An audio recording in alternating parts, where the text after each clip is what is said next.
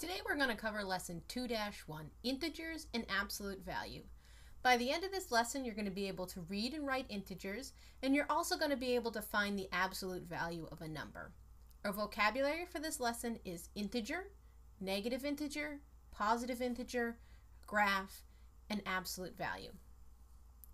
The first thing that we need to cover in this lesson is exactly what is an integer. Well, here you see I have a number line. It goes from -10 down here all the way to +10 over here. An integer is a number that can be both positive and it can be negative, but it doesn't include fractions or decimals. So the numbers that we see here on this number line, these are all integers. These numbers from 1 to 10, these are known as positive integers.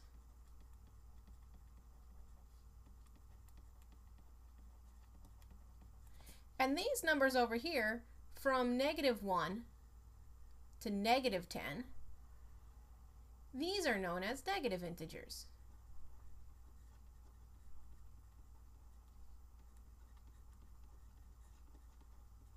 The number 0 right here in the middle, it isn't positive or negative. It's kind of neutral here in the middle.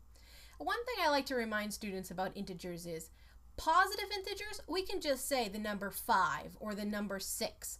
We don't have to say both the word positive and then its number. So we don't have to say +5. I kind of think of that as its first and its last name, +5.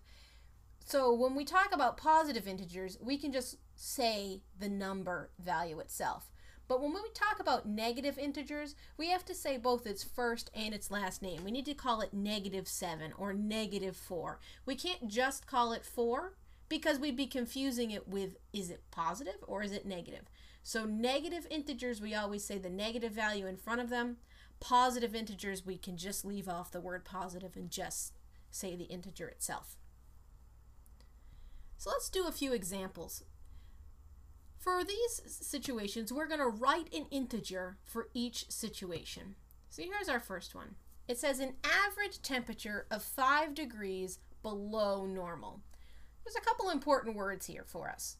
5 and below.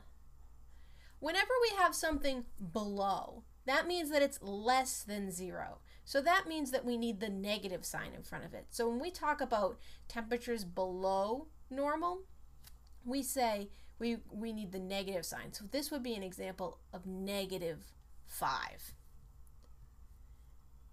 Here's our next example that we're going to do. And this one is an average rainfall of 5 inches above normal. So here's one of our important words, 5. And here's another one, above. So this means we're above something. So that means this is a positive situation. So that in this example, the answer would just be 5, or you could put the plus sign in front and say +5. So here we've taken words and we've translated them into numbers. The next example that we're going to do is we're going to graph this set of integers, and we're going to graph them on a number line. When you make number lines, you don't always have to make nice fancy ones like I had earlier.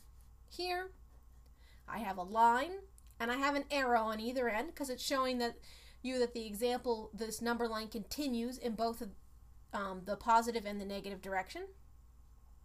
I'm going to put a 0 here in the middle. Now I've graphed 0. I'm going to put a dot there to represent graphing 0. Now I'm going to graph 4. So I'm going to put it about here. Notice I haven't gotten out a ruler. I haven't made sure this thing is perfectly measured out. This is just a rough sketch of graphing these integers. So and I'm going to label this 4 here, and I'm going to put a dot here. And now if I've made the distance between 0 and 4 this far, that means if I want to graph -6, I need to make the distance a little bit bigger because -6 is a little farther away from 0 than 4 is. So I'm going to draw my line there. I'm going to put my dot, and I'm going to put -6. And now I've graphed that set of integers. I graphed the 0, the 4, and the -6. If I had a number line, I could certainly put them on there, but if you don't have a number line, you just need to draw something out that probably looks like this. The next thing that we're going to talk about is absolute value. Absolute value is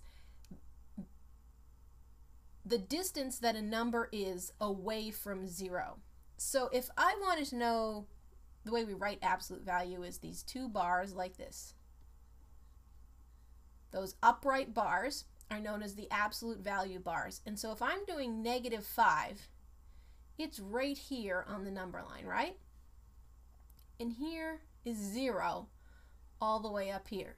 So the absolute value is how far away is -5 from 0. If -5 were to walk from here at -5 all the way to 0, how far would it walk?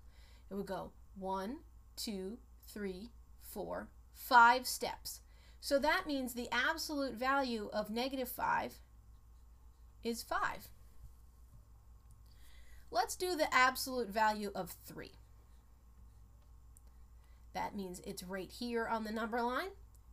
And remember, absolute value is how far is 3 from 0? How far would 3 have to walk from here at 3 to 0 here? It would go 1, 2, 3 steps. So that means the absolute value of 3 is 3. So the question that you need to ask yourself when you find the absolute value is, how far is that number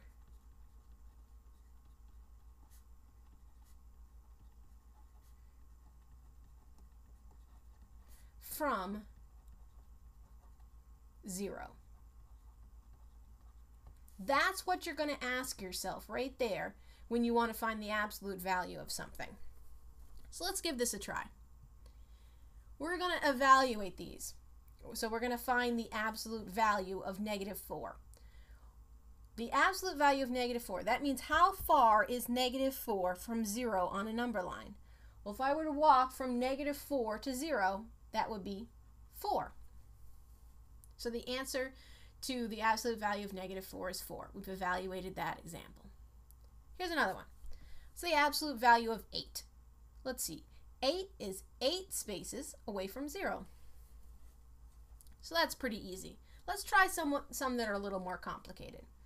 Here we actually have an expression. When we do these, we're actually going to be evaluating an expression with more than one term in it.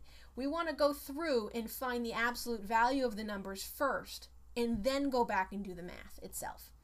So if I want to know the absolute value of this, I'm going to start by finding the absolute value of -5. The absolute value of -5 is 5, because it's 5 numbers away from 0. I'm going to bring down this minus sign, and now I'm going to find the absolute value of 2. The absolute value of 2 is 2. And now I'm going to do the math. 5 minus 2 is 3.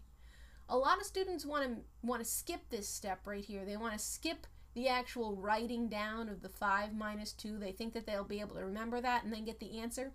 It's a good idea to write this down so you don't forget it and you don't make a mistake. Let's try this one over here.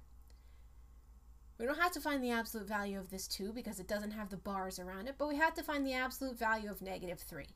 The absolute value of -3 is 3, and then I'm going to bring everything else down that we didn't do anything with.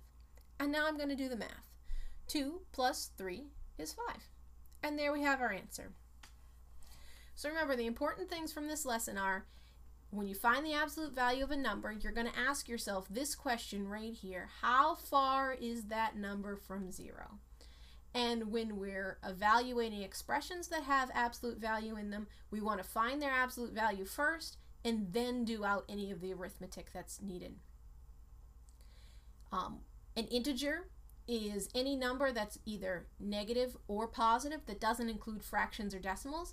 These numbers over here, from 1 and up, those are known as positive integers. Any number from -1 and in this direction is known as a negative integer, and 0 in the middle is neither positive nor negative. When you need to translate sentences from words into math, Some of the things that you need to look for are the keywords, the number itself, and then some sort of hint for us. Is it that below? Is that above? To give us a clue as to if that's going to be a positive example or a negative example.